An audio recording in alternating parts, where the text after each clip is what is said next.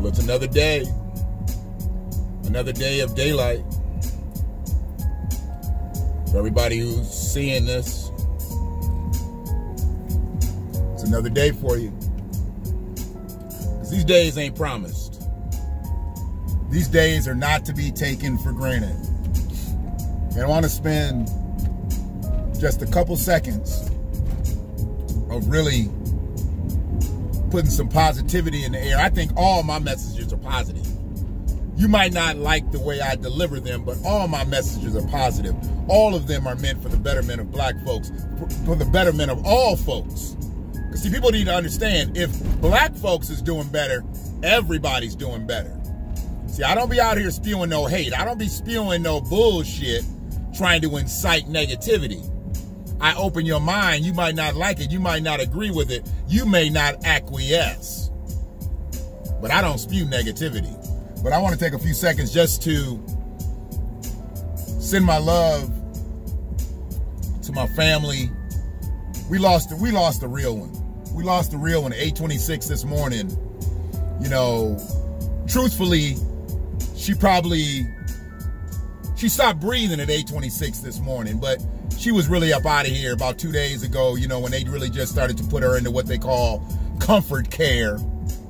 And TEACIE is, to me, she was like a second mother to me because she was my father's best friend. As his cousin, she was my cousin, but she was like a second mother to me because she always came with the wisdom with me. And she treated me as well as she would treat one of her own children. She never, ever shunned me. She never, ever skirted me. She never, ever put me in a position to where I felt unwanted, unneeded. And she gone now.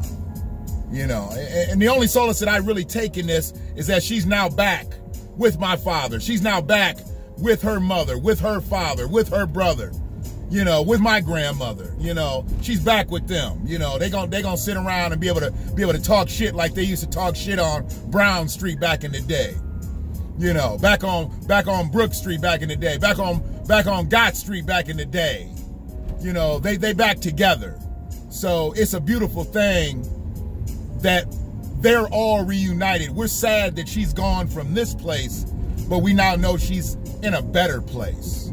You know, she's not suffering no more. There's no more pain. There's no more bullshit that she's got to deal with her health.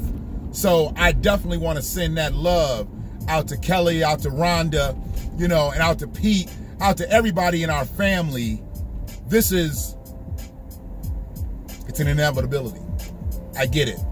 I have a fucked up situation dealing with death. I hate dealing with it.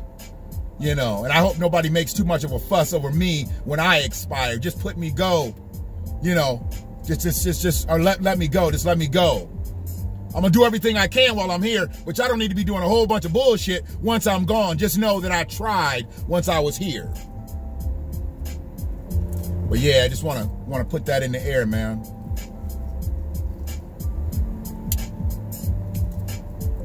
I ain't gonna never speak on a motherfucker that didn't mean nothing to me. I'm only gonna speak on people that mean shit to me.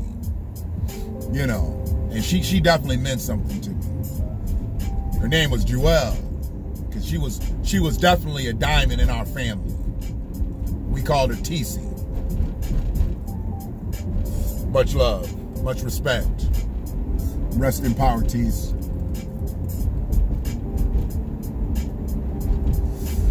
But this is the BlackWatch. I'm a black man, and I watch shit, and the shit that I'm watching right now, you know, we had a mandate put down here in Michigan. Like I said, I know everybody ain't in Michigan, but I get, you know, 12, 15 motherfuckers watching my videos.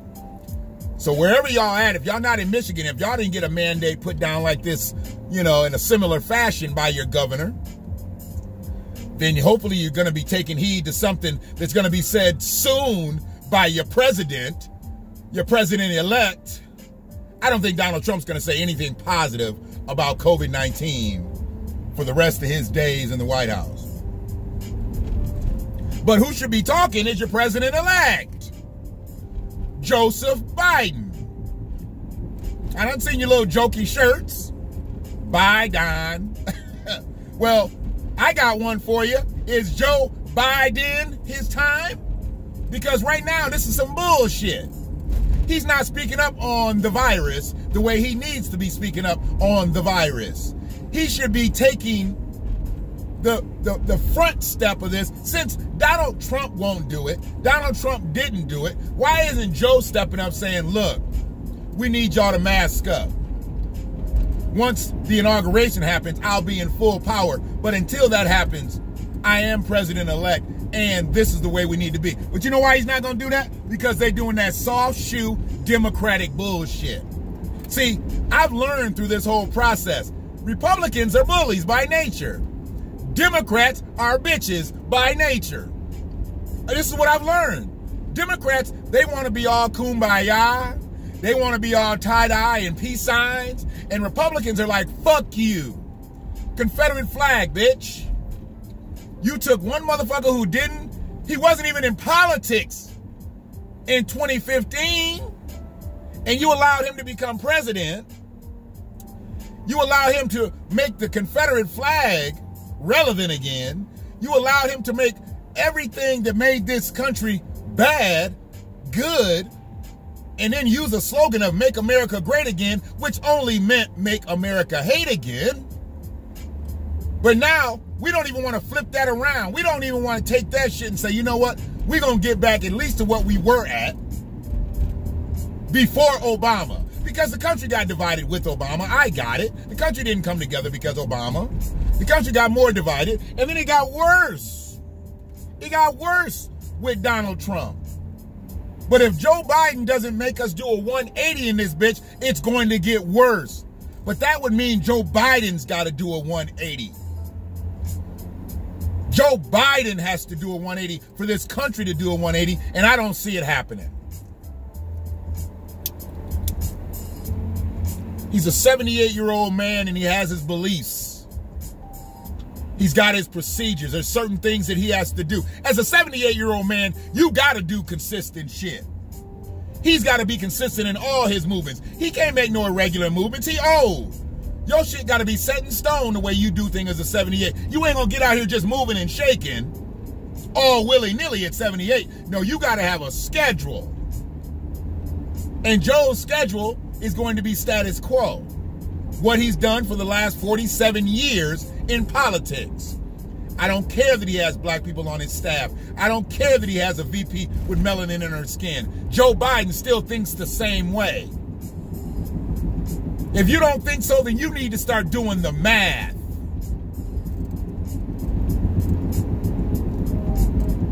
If Joe Biden thought that the 1994 crime bill was a mistake and they should have did something different, then Joe Biden wouldn't have went and got the catalyst to the 1994 crime bill to be his chief of staff. If Joe Biden thought the 1994 crime bill was a mistake, then Joe Biden wouldn't have eulogized Strom Thurmond. He wouldn't have eulogized that other motherfucker. What was his name? Fleming? KKK leaders. Staunch racist. Those were his mentors. Those were people who guided him along his political journey. And y'all think Joe Biden gonna change for y'all? Joe said, I want to thank you niggas for having my back once again. And I'll always have yours. Yeah, he'll have our back. He'll have our arms behind our back in bracelets. He ain't a bit more sorry about the 1994 crime bill than a man on the moon. Shit.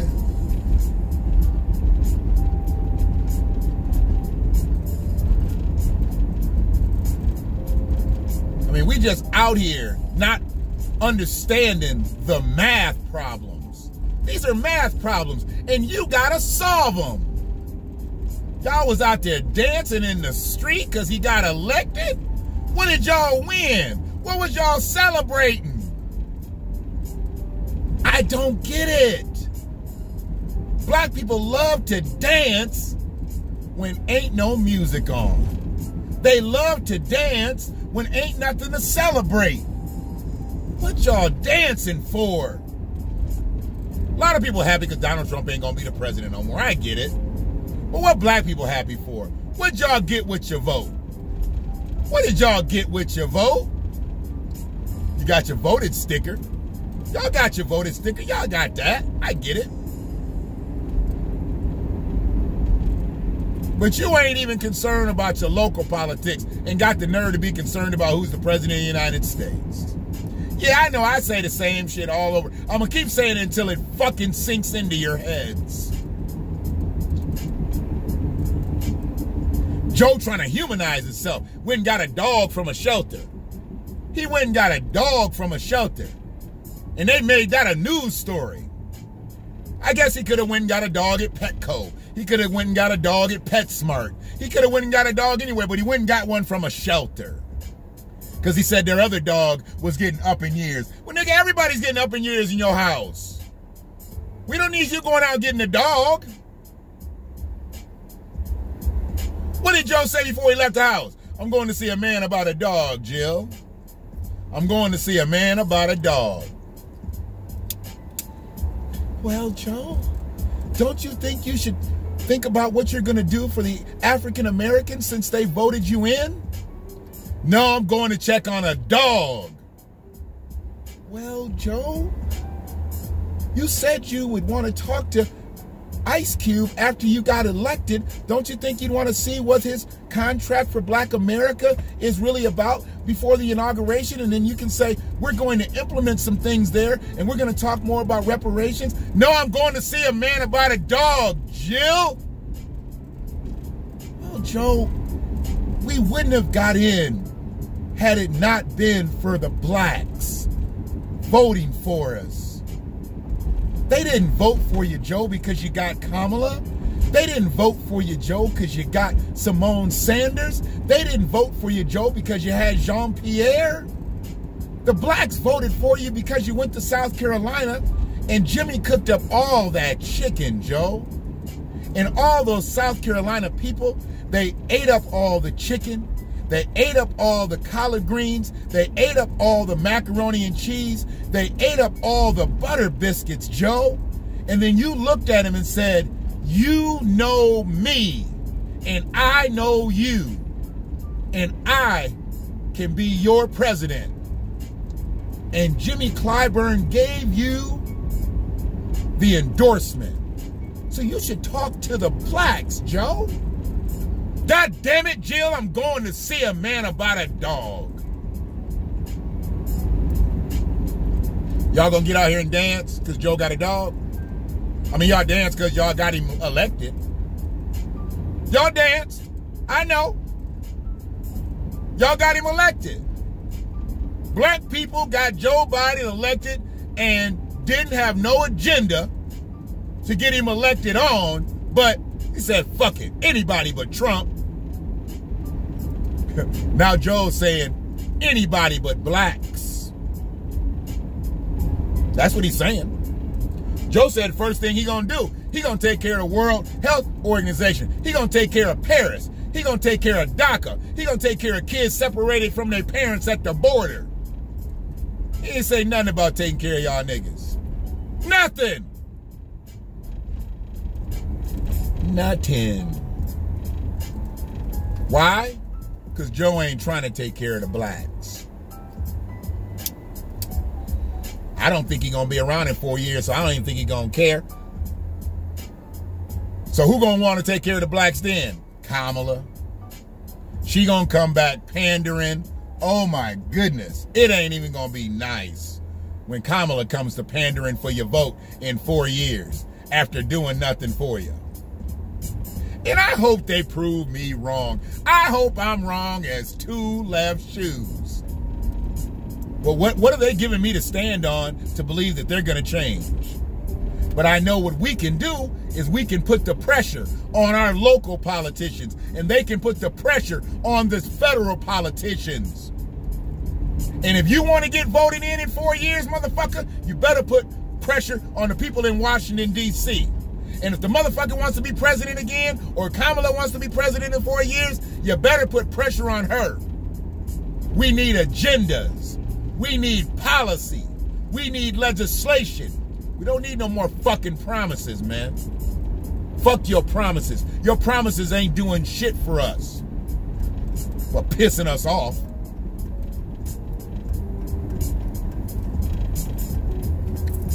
Why did this person stop right in the middle of the street?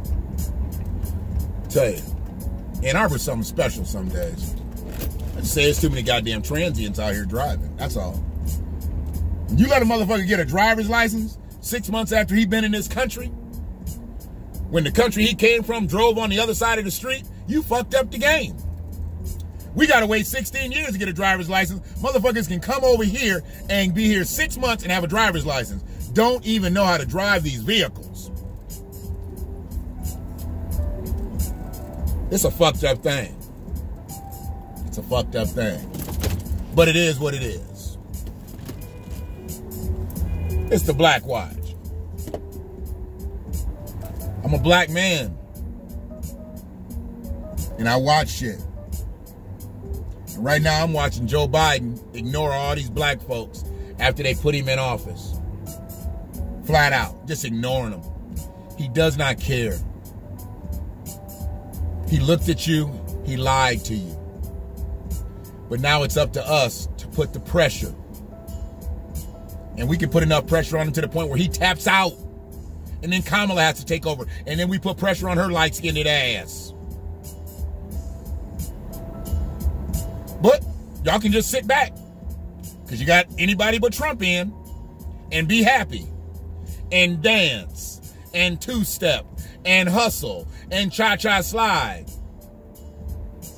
All your way to nothing.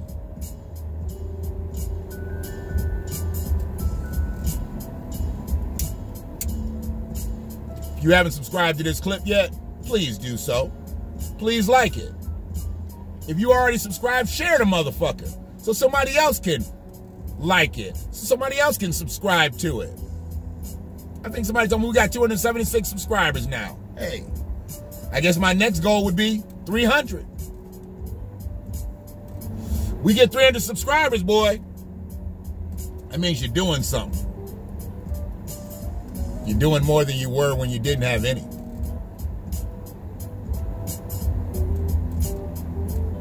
Peace and love. Once again, much respect and love to my family, because we lost a real one. TEACIE. We ain't gonna never be able to replace you. Never. We can just remember you. One love.